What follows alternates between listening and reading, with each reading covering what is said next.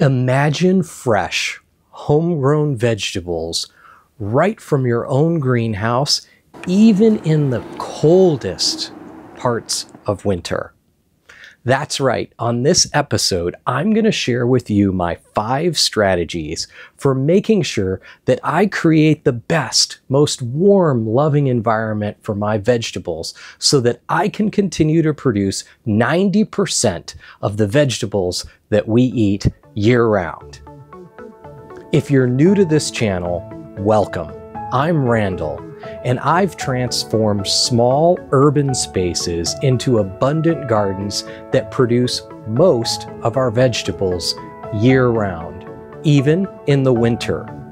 Stick around towards the end when I share with you a special performance hack that I learned for the greenhouse that allows me to make sure that this space is safe and optimal for these vegetables from the luxury and warmth of my home, even when I'm traveling. The first 2 strategies that I want to share with you are about maximizing warmth. Surprise, surprise, right? One of the most important things. So one of the first things that we're going to do is we're going to alter the settings. We're going to, in my case, in extreme winter, I'm going to turn this fan off so that it doesn't exhaust out and, bring in cold air. I'm going to alter my geothermal settings as well. So I'm going to alter those 2 settings, and then I'm going to turn this on over here. This is connected to this heater.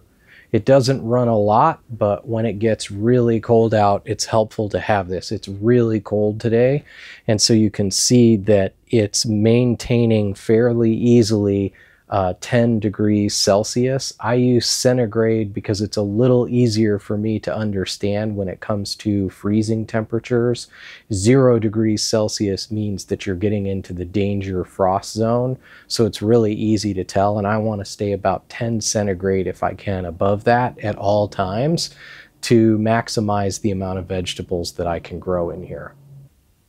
The second strategy for maximizing the warmth in the greenhouse during the extreme parts of our winters is related to making sure that any areas of the greenhouse that could have air come in, including the louvers behind this fan, which is the reason why I turn it off during the winter. It's not just because I'm not going to be using it.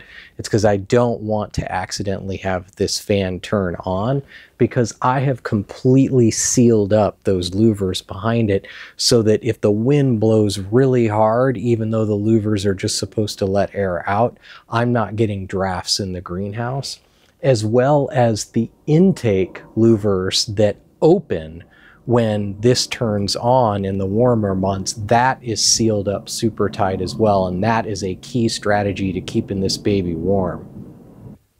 For the third part of the strategy to maximize the greenhouse during the harshest of winter months has to do with light.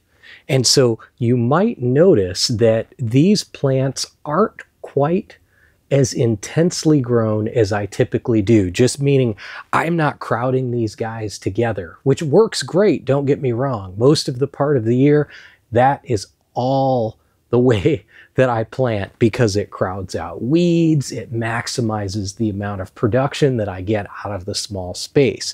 But in this case, I actually want to give them a little bit of extra room because I'm concerned about them getting further shaded. You might notice that it's not very bright here in the greenhouse as far as like really direct sun. And that's the little thing that kind of, let's just say, tricked me, fooled me, but will not fool me again. And that's that we get pretty long days here, even in our winters. 9 hours, 30 minutes is usually the shortest day. I thought things would be okay, but what I'm learning is a lot of these days are gloomy and shady like this, and so I might need to have some supplemental light to really maximize the amount of growth that I can get here in the winter. It's not just enough to insulate and create the warmth and the climate that we need I've also got to think about light. So that's something that I might have to add here.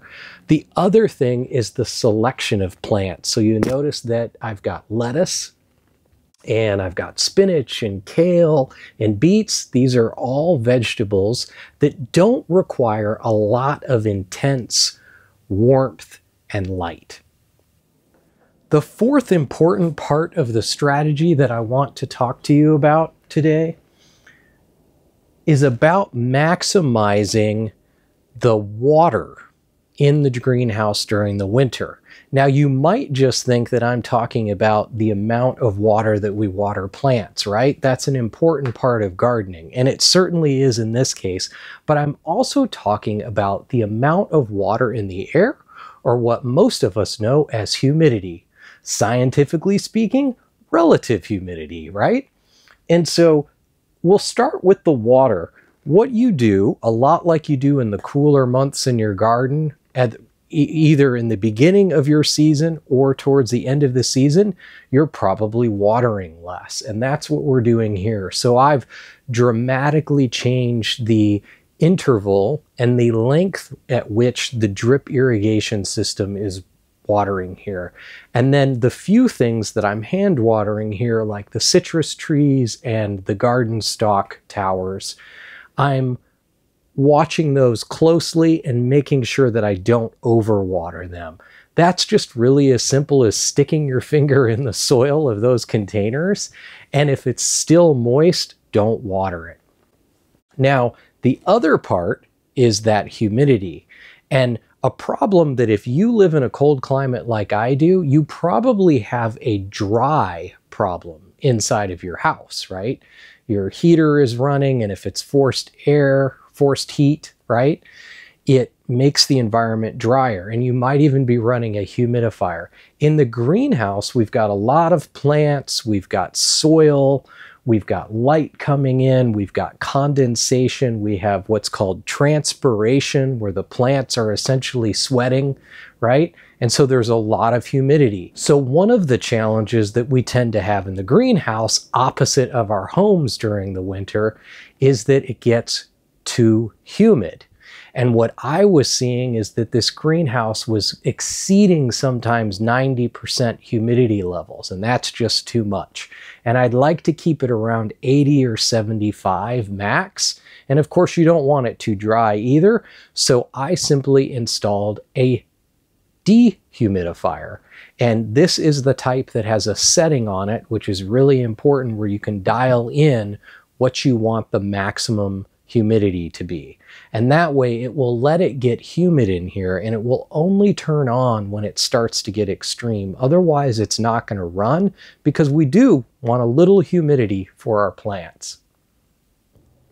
For the last strategy of winterizing, keeping this environment the warmest and the best that it can be during the harshest parts of the year, it's something that might surprise you, or at least it did to me, and that's maintenance. And really, it's just inspecting things. Like, you know, you probably have some kind of panels that might be different than mine, windows, maybe seals around doors, just making sure that, you know, literally there's no leaks in the roof. Come out here when it's like really, really bad and there's maybe a lot of wind and snow, and just be quiet and listen. You know, do you hear any creaks? Walk around, you know, do you feel any drafts or anything like that? Just make sure everything's okay. Make sure there's no water ingress, you know, somewhere because maybe of the, you know, freezing and thawing. Just little things like that can go a long way to keep something that's actually quite small of a challenge potentially become a really big problem. Related to that is sort of maintenance of your plants. Look at the leaves. Look at not only how they're doing, but get up close to them like you do during the regular months, and, you know, make sure that you're aware of any pests that might be around or things like that. The other thing you want to do is, it amazes me anyway, how quickly things get messy and dirty in here. It was just a week or two ago, and I can already tell that I need to come through again. There's some plants that are probably spent that I need to take out so I don't have a lot of decomposing plant material. There's some, leaves and stuff that have fallen on the floor of the greenhouse, and I can see some behind the beds, the bed that runs around the perimeter of this greenhouse. I get the shop vac out. It's really quick and easy to do, and it goes a long way to making sure that this is the happiest, healthiest, and warm environment for all our vegetables. All right, if you've made it this far, you've made it to the bonus. So this is an interesting one. This little thing here is simply called a temp stick. I'll include the link to it. And all it is it's a little device that sits inside of the greenhouse, and it measures the temperature and humidity, and it sends it up to the cloud. So it stores it somewhere that I can get it either right here on my mobile phone, or I can get it at my computer. So that means I can be warm in the house, bundled up in front of the fire, or I could be on vacation somewhere and I can take a look and see, oh yeah, my greenhouse is doing okay, or oh, interesting, that doesn't seem okay. Did the heater turn off, right? So it's been very, very huge. The other huge thing about it is because it's constantly collecting this data, I can truly see what changes that I've made or what changes I need to make and how that affects it. So if I make a change, how does it affect the performance of the greenhouse? Not how do I think it does? What does real data say? And so this particular model also has a probe, and I put that probe down into the soil in the bed here that runs around the greenhouse. Now that does a couple things. Obviously, it tells me the soil temperature, which is very important for growing vegetables.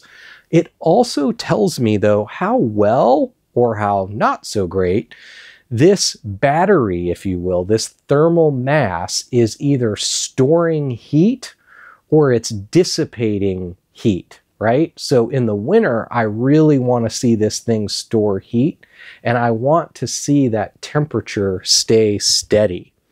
And then maybe dip down at night because maybe the heat, the little bit that's left, is rising from inside of these beds and coming out the exhaust, right? So I can see that via this little guy. Game changer. Definitely check it out. All right, with these strategies, your greenhouse should be ready to take whatever winter throws at it. If you want to see how my greenhouse continues to grow during the winter and see how successful, or maybe some learnings that I have, definitely hit that subscribe button. Thanks so much for watching. If you're interested in greenhouse growing, definitely check out my other episode where I dive deep into the 5 lessons that I learned my first year of having a greenhouse. Until next time, happy gardening.